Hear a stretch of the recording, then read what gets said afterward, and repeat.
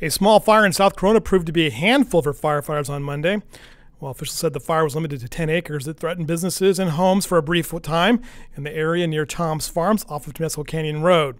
A helicopter and air tanker attacked the fire, and more than 100 firefighters were sent to battle the blaze, which slowed traffic along the southbound side of Interstate 15.